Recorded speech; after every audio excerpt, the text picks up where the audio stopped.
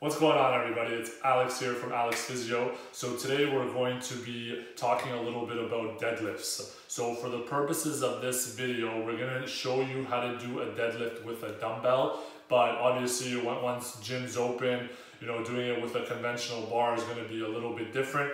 But nonetheless, the principles and the form and the mechanics are going to be very similar. So I'm going to show you 3 different types of ways that you can do these deadlifts just using a dumbbell. And if you don't have a dumbbell at home, you can grab something that weighs 10 to 15 pounds depending on your fitness level or where you're at, or you can even just start with doing it body weight. Before we even start to lift any weight with the deadlift, we have to know the mechanics and kind of how to move to set up for the deadlift. And the main thing is a hip hinge. Okay, so what a hip hinge basically is instead of breaking at your knees first or bending at your knees first, you're going to think about pushing your bum back. And as you push your bum back, your torso comes forward. Okay, so that's just the start point. Just working on pushing your bum back, bringing your torso forward, and then when you push your bum back, bring your torso forward, and you come back to the start position, you're trying to squeeze your glutes. Okay, so just work on that for a few repetitions. So bum back, body forward, squeeze the glutes. Okay, that's level 1. You can do that as a warm-up. Once that's okay, then we're going to build on adding some weight. So here, what we have is a 40-pound dumbbell, but you can, again, use whatever you have at home. And we're going to start with the dumbbell lengthwise. And the reason it's lengthwise and why it would make it easier is that it reduces the amount of range of motion that you need to go through in order to pick up the weight. So we're going to start off by having our feet about hip width apart, toes pointing straight ahead. Okay, you're going to push your bum back, body forward, just like how we did with the warm-up. Okay, you're going to have your arms straight and you're going to think about screwing your tricep muscles right up against your torso to generate a little bit more tension in your lat muscles, which will again just help with doing the exercise. Okay, so you're going to squeeze your triceps against your torso. Okay, arms straight.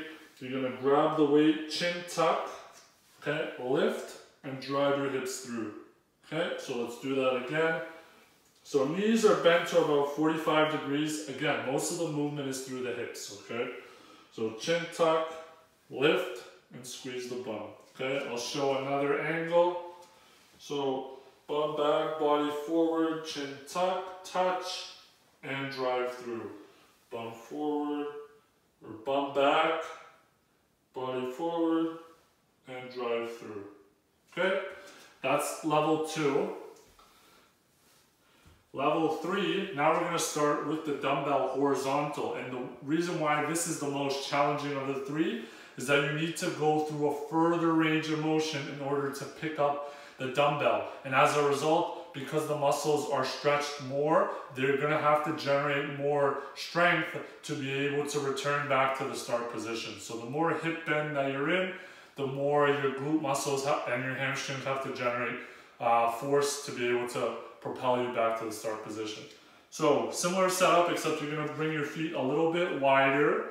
Okay, so feet pointing straight ahead, toes a little bit wider than shoulder width.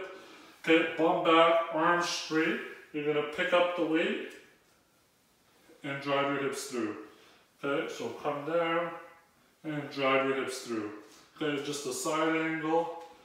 Okay, you're going to put your bum back and drive your hips through.